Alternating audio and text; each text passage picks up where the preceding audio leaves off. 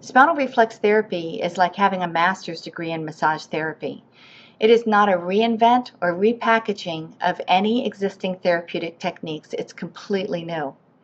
Because it's based on a reflex, we can say with great confidence and accuracy that SRT is predictable, dependable, and reproducible. You can get the same great results that I get with my clients. Every SRT therapist gets the same positive results.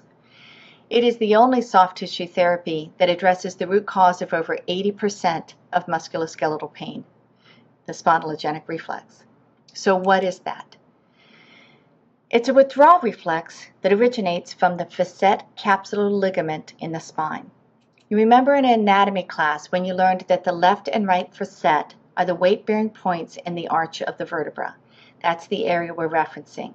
When the facet is unstable, your body initiates a reflexive contraction of a prescribed set of muscle fibers. This is not about nerve root compression. It's not about which muscles are supplied by which nerves.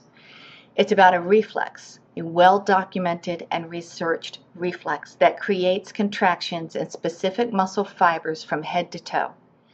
This reflex exists for your defense, and unfortunately, it tends to get caught in a positive feedback loop.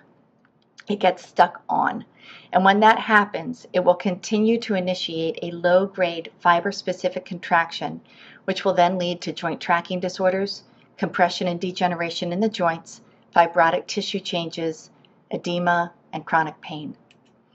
The good news is that reflexes are predictable. If I were to tap 10,000 patellar tendons, I would see 10,000 knee extensions, right? We know what causes a reflex. We know how they respond, so we can predict them and we can address them accurately and scientifically. As massage therapists, we address tense muscles, but what makes the muscles tense? It's the nerve signal. Muscles can't contract without a nerve signal. So why are we trying to coax a muscle into a relaxed state when the nerve signal continues to fire?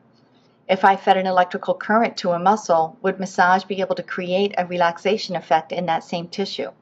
No, we need to turn the signal off. So with traditional massage applications, the therapist has to search the body for tension and attempt to turn off each tense muscle one by one. It's like going through a house and turning off every light.